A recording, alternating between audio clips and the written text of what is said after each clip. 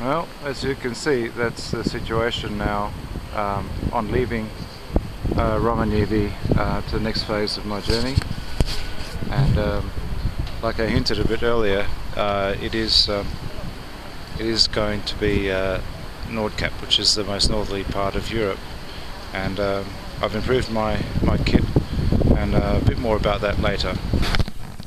Okay, well, I'm well on my way to the North Cape now, and finally I think I've realised and found my first really idyllic Arctic camping spot, where the ground is firm underneath, and you can actually walk and not trip over stuff and whatever. And as you can see, I've got stuff sprawled out everywhere after the terrible rain of yesterday and this morning, and it's just been miserable, really miserable, just riding and riding, just dripping wet, not being able to warm up at night and dry clothes, and getting cold, wet, clammy clothes on in the morning, and yeah, not much fun at all. But finding this place and the sun finally coming up makes it all worth it. Now, basic stuff at the moment about camping in the Arctic. This is bear country, and while I was in Rovaniemi, I interviewed a lot of people, locals, about bears and how to deal with them, and the consensus was, if there's one thing that was consistent with what they said, was that bears don't see people as food, so they don't hunt people and they don't kill to eat you. So there must be some other reason, and so basically the reasons, the most likely reasons, would be startling the bear, getting in between it and its cubs, or running away, which would trigger a reflex attack response, probably. So I've been very careful to, as I was coming into this forest, I was very careful to whistle and sing. My singing will scare away anything, like to make so I don't take any bear by surprise. And you notice there the tent is way over there, and I'm setting up my camp spot right here. Also stuff drying out, getting all the wood together, and really, after last night, I'm really starving and hanging out for some cooked food and something warm to drink and all that sort of thing. So I'm really looking forward to that. And some things that from my trip that I thought will help me adapt more to Arctic cycling conditions. The first thing is, and I swear this should be in some sort of book as a standard for Arctic cycling and touring, is get yourself, they cost me 20 euros, a pair of hardcore, hang on, here's the other foot, hardcore rubber boots that these are actually industrial boots. I think they're quite beautiful, you know, and they've got steel caps, so I can like go through forest, kick stuff. They as I'm walking my bike along, no longer, my calves are no longer bruised or battered. If there's any dogs chasing me or wanting to bite at my calves, there's an extra layer of protection. The boots with the pants over the top, what you get is, as you're riding, which is very comfortable riding because of the firm sole on the boots, the water drips and soaks down your pants and over the top and down there. Before that, my feet were freezing. Any other sort of shoes, the water will drip into your shoes or onto your shoes, and the rush of the wind as one is riding was getting cold, or when the temperature was already in the teens. Now the temperature is around 8 degrees only. So that's one great purchase. I'm really happy I did that. It's really helped me. Didn't have cold feet today. Another thing was another very, very useful item in an outdoor shop. I got this little trekking axe, and it's very, very sharp, and it is making life so much easier for me. and the weight doesn't get in the way. So I'm happy to have got that. And also a bit of local flavour is I got myself a locally Romanivi made, there's a workshop there that makes these wonderful, this is only one example of the knives that they make there, and now this is helping me kind of like get things together in a camping situation. I didn't have a good knife before. I was waiting for the right moment to buy the right knife, and this trip has realised that thought. So yeah, still a lot for me to do this evening before I set up my kitchen and have a good meal, and then hopefully a good sleep without being disturbed by bears. Cycling the Arctic in September. I still can't believe I'm doing this.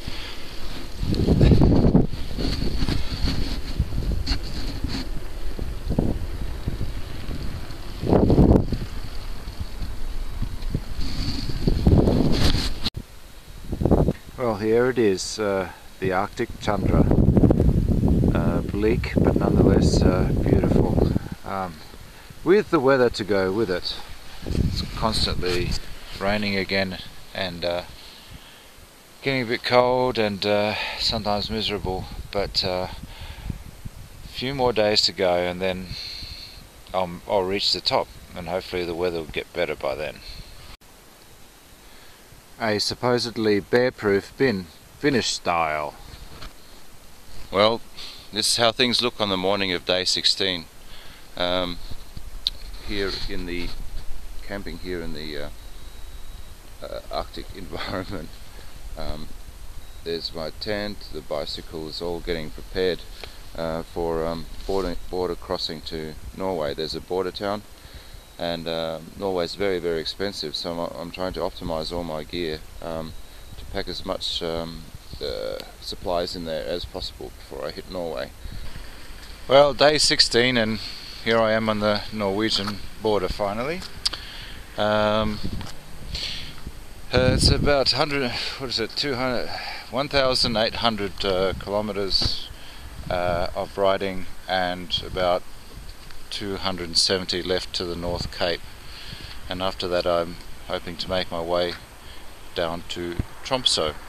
I'm still on the Finnish side here, and for some reason, like there's a town up there, and for some reason there are people there's people with Norwegian number plates, just with crates and crates of beer just piling out of the supermarket.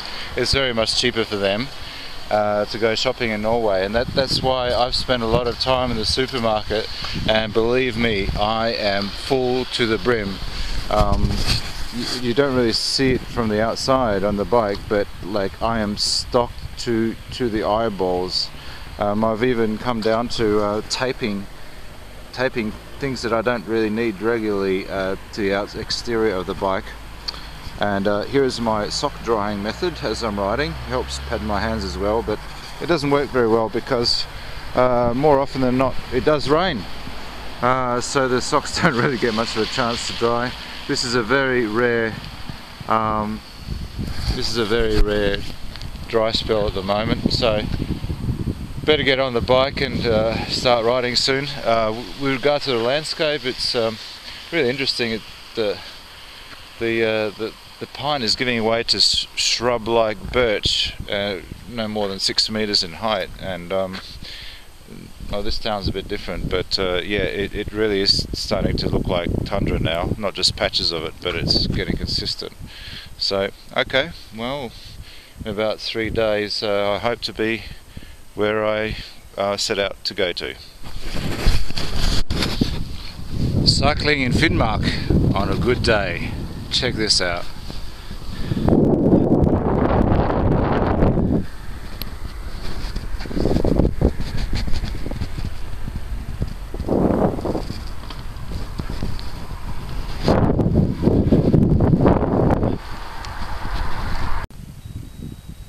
Guess what that wet stuff is? It's the Norwegian fjordlands. Yeah, I made it. I made it to the fjords of Norway, the beautiful, beautiful mountain district. further that way is the North Sea, and that's the way I'm heading towards North Cape. And like the environment here is very interesting. Down the bottom you still see trees.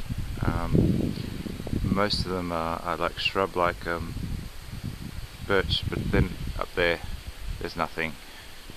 I finally have fire in the tundra, and it's all thanks to a chance meeting with a local Sami guy by the side of the road. I was just having a rest, and he was inquiring as to like where I was going and how do I spend my nights, and I said I camp, and then immediately got his interest. And the first thing he did was he looked at my feet, saw my boots, and I got a acknowledging nod. And then he asked me about fire, and I told him about all the problems that I was having starting fire in the tundra, because there's no wood there that I knew of that I could get to burn. It was making life very miserable for me, and I mean, it's not for lack of trying, believe me. And he said, then when he heard that, he quickly jumped down the side of the road, went to a bush, snapped off a twig, and he said, use this. And I said, willow? Well, they're not trees, they're all bushes around here because they're all very small. He said, willow, yes, you get the dry twigs of willow and all the other methods that I already knew about. You can get a fire started even when it's raining.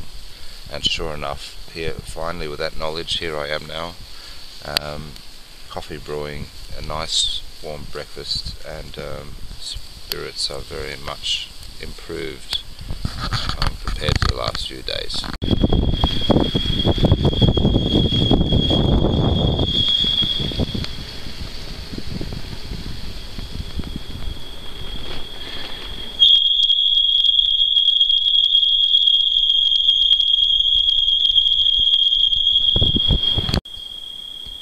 I'm inside the Nordkapp tunnel.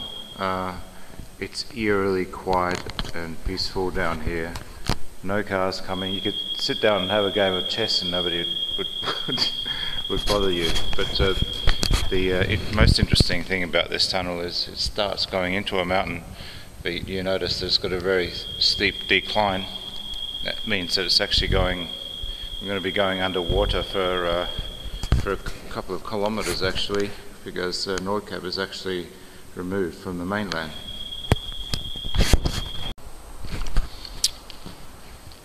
Never had a brunch break under the North Sea before.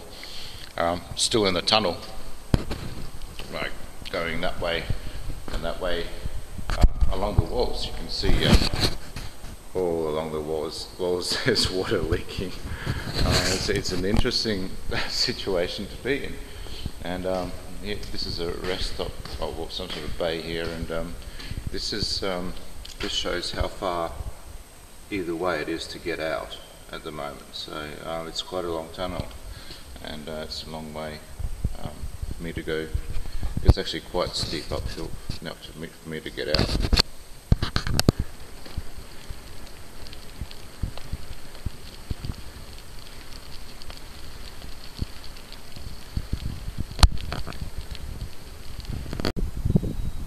This is it then.